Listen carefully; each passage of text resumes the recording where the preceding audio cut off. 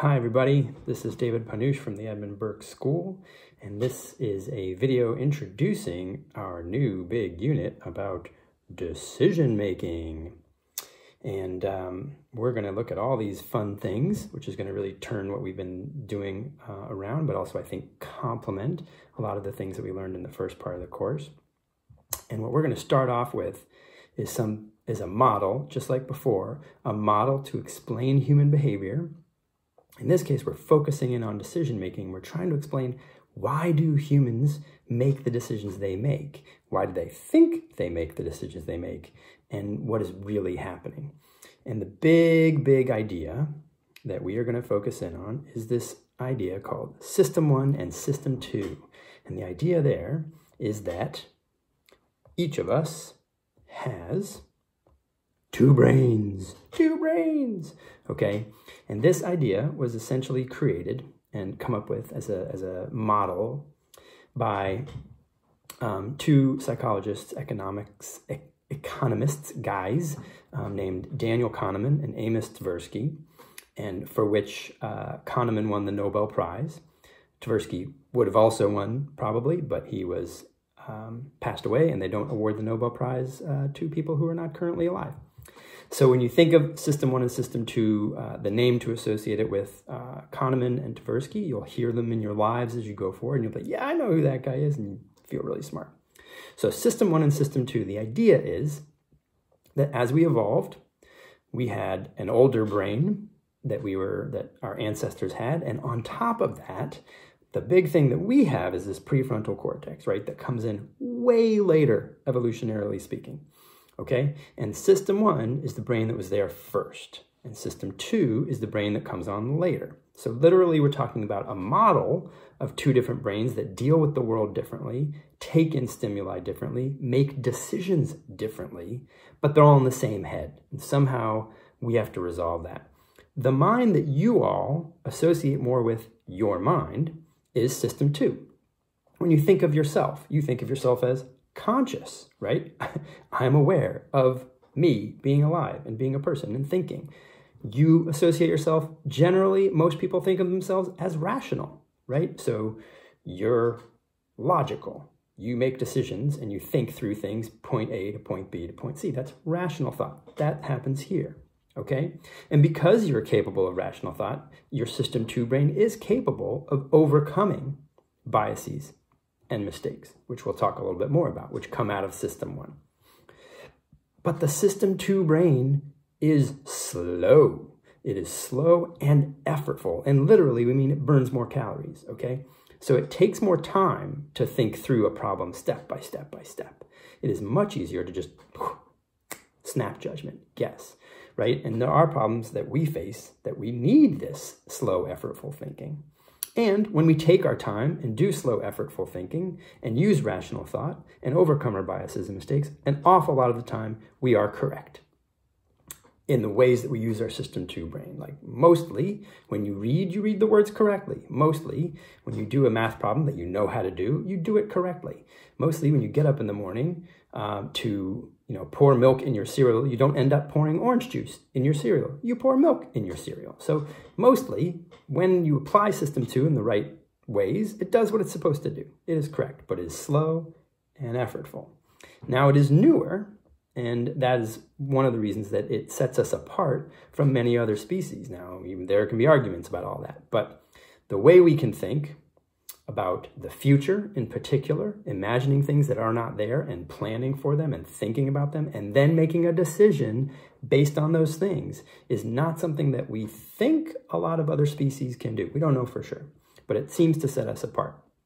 The other thing is when we do make our decisions, we tend to take the credit for those decisions as a thinking decision, a rational thought, a conscious decision, and we don't tend to think of it as something that was not any of those things. Okay, so that's System 2, and now let's look at System 1. System 1 is the older parts of the brain. It came earlier. It is super fast compared to System 2. Okay, so it's fast. It can make automatic, habitual decisions. You don't need to think about breathing.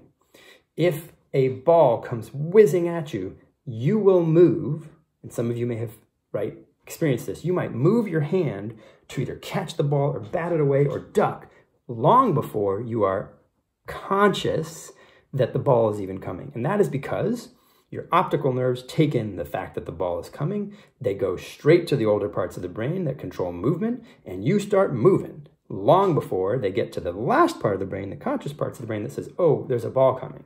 Okay, so it's fast, it's automatic, it's habitual. Whatever you've done in the past, it tends to do again. That's easy, I'll do that. And that's key to System 1. System 1 wants to be efficient. If I've done something before and it's worked most of the time, let's just do that again without thinking. Let's just do it because it works most of the time, okay? And again, like System 2, System 1 is correct most of the time. It is, even though it's fast and it's snappy, it gets a lot of things right. If it didn't get a lot of things right, our ancestors would have died, okay? It is generally subconscious. So again, that idea that things are happening so fast, decisions are being made in your brain before you're conscious of them. Because of this, System 1 makes a lot of predictable mistakes. And it is full of biases because it generalizes. It generalizes. It says, there's something coming towards me. Now, should I stop and use my slow System 2 brain to figure out whether or not it is a pillow or a rock? No, I don't have time for that. I'm just going to guess that something coming towards me is danger. I'm going to flinch, okay? And that's a bias because sometimes we shouldn't flinch. It's just a pillow. And you can imagine, right, in something, in less physical circumstances, we could be flinching when we really shouldn't be. Or we could be having a reaction that is generalized to a stereotype or prejudice without that really thinking it through. Now again, System 2, with enough time, can overcome those biases and mistakes. But we need to keep in mind, System 1 is always on. It is always fast. And it is always acting often before we're aware, okay? So again, if we sort of going with all of that, it actually is the older brain we share with animals, and that it does a lot of the work there. Now, here's the thing. System 2 likes to think that it takes the credit and does most of our thinking and deciding. And in fact, it is not. Most of our thinking and deciding is actually done by System 1, not by System 2. And so when we look at it down here, when we look at decision making, here's how we think it works, okay? How we think it works is we get in some stimuli, we consider our options, and we choose the best option. That's how we think it works. And that's System 2 taking credit. But what really happens a lot of the time is some kind of thing happens, we have some reaction, we do something, System 1 probably predisposes us to do it, and then after we've done it, subconsciously or consciously, we try and figure out an explanation. Why did I do that? Oh, this explanation sounds good. I'll come up with a justification, a rationalization, a defense that explains why I've done it. And even more to the case, I'll remember that the whole thing happened this way, how we think it works, even though it really probably happened this way. And to sort of put this together with some of the stuff we were working on before, right? These reactions are emotional. These reactions are the emotions that helped our ancestors survive.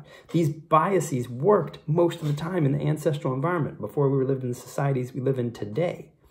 So they're not wrong. They're just sometimes out of date, and they can't handle the modern world that we live in. And that goes to this idea of a mismatch between the way our brains actually work, System 2 and System 1, and the way we think they work, which is a lot of System 1 and a little bit of System 2. And that's this mismatch, misconception.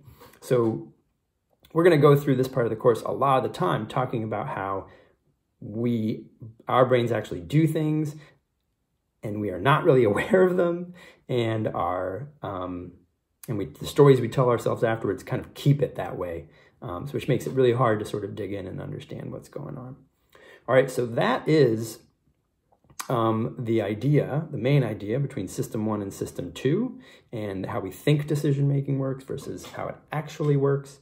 And if there's one thing that you take out of this course, hopefully it's System 1, fast, automatic, easy, subconscious, based on feelings and emotions, full of biases and mistakes, versus System 2, slow, effortful, thoughtful, rational, conscious, All right. And so those are the two to keep in mind, system 1 versus system 2. And here's the other thing, unfortunately. System 1 is the one we use most of the time. And the reason for that is because we want to be efficient. I don't want to use the word lazy, okay? But our brains are efficient. They want to do what's easiest. And when things are hard, slow, and effortful, it takes a lot more effort, and we do it with some trepidation. All right. If you have any questions, let me know.